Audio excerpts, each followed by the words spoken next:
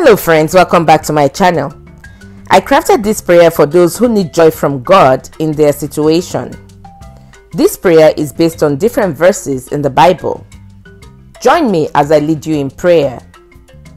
Father Lord, I come into your presence to ask for deep abiding joy today. I am discouraged and I need you to lift me up. Lord, your word says in Nehemiah 8:10 that your joy is my strength. I need that joy to fill my heart and mind now in the name of Jesus. Father, please help me to praise and thank you daily. Calm my heart and help me to count my blessings. I pray that you will intervene in my situation and bless me with your abundant joy. Father, please forgive me for times I complained and focused on my problem instead of focusing on you. Help me to be grateful for your mercy and kindness to me.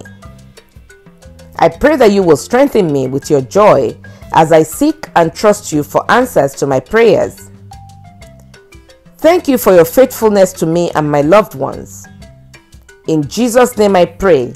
Amen. Friends, thank you for hanging out with me today.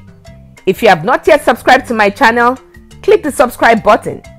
And if you like this video, don't forget to click the like button so that I can bring you more content like this. If you want to know whenever I drop new videos, click that bell icon.